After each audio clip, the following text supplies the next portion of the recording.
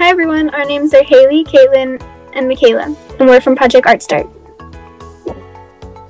And we are from Project ARTstART, a high school club that tours different museums to learn about different forms of art. We then in second semester go around to different elementary schools and teach projects to you guys.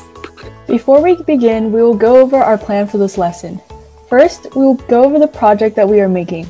Then we will go over some background history on the artist and show some pictures of the museum exhibit. Then we will present to you a project demo before finally letting you guys do the project yourselves. Here is my final product of the project you guys are going to be doing. So for this project, we're going to be using colored paper, scissors, and any drawing utensils such as colored pencils, crayons, or markers. With the colored paper, you will be cutting out shapes and gluing them onto your project. If you don't have any colored paper, then you can draw shapes directly onto your paper. Before we get into the project demo, we will be going over a bit of history. So what inspired our project was the colorful patterns and vivid vibration coming from the featured artist Ebony G. Patterson's artworks. A specific piece that we thought was really cool is called While the Dew is Still on the Roses, which is one of her pieces in the museum. The overall theme that we got from her artwork is geometric patterns and vibrations, which we will keep in mind when creating our artwork. Patterson's early work often revolves around questions of identity in the body and takes the form of mixed media paintings or drawings and colors, most of them on paper. Photography, found objects, installation, and performance have recently become increasingly important in her practice. Here's a little more about Ebony G. Patterson as shown in the picture on the right. She's a Jamaican-born visual artist and educator known for a large and colorful tapestry created out of various materials such as glittery sequins, fabrics, totes, beads, foxflowers, jewelry, and other embellishments. Her Gangsters for Life series of dancehall portraits and her garden-inspired installation. What does the Nasher Museum look like? As you can see in these pictures, the museum has a lot of flowers in the artwork. They're incorporated into the vibrant colored pieces with lots of patterns and vibrations. Keep these intricate patterns in mind as inspiration when you create your own wonderful artwork. Now, here's a demo video made by Haley. Hey guys, so today we're going to be making art with music. So in this lesson, we are going to play some music, and based on the music, we're going to draw how we feel or draw the instruments that we hear in the music.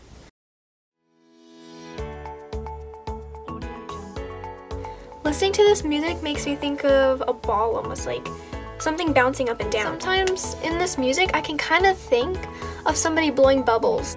I'm also not using any specific colors, but if I were to think of a color that makes me think happy, it's definitely yellow. So I'm going to try to add some yellow in here. Now that I'm getting kind of stuck and I'm trying to think what other shapes, what other things can I use in this? I'm going to draw one of the instruments I think I hear in the music. And I'm going to try to draw a little piano on the side over here. There's my little drawing of a piano. I'm going to draw a little line so it sounds like someone's playing it. Because that's definitely what's happening in this music. Now I feel pretty done with the whole happy music, but this piece just doesn't feel whole just yet. So I'm gonna merge all the songs, the happy, the angry, and the sad.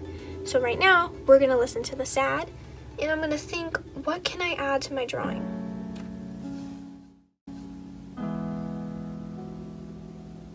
So let's see, I'm going to take my blue because this is sad music and sad music makes me think blue. Now I'm going to draw something that symbolizes sadness. So tears. Tears are definitely what happens when you're sad. Okay, now that we have a teardrop here, here, symbols here, because that's something we hear in the music. And for my happy one, I have a piano already drawn right here, and circles and the color yellow because that makes me think happy. Now let's move on to the angry music.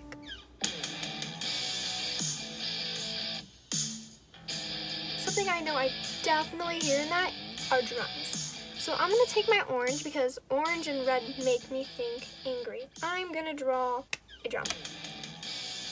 And we can make another more little like vibration marks to make it look like it's being played, just like the cymbals.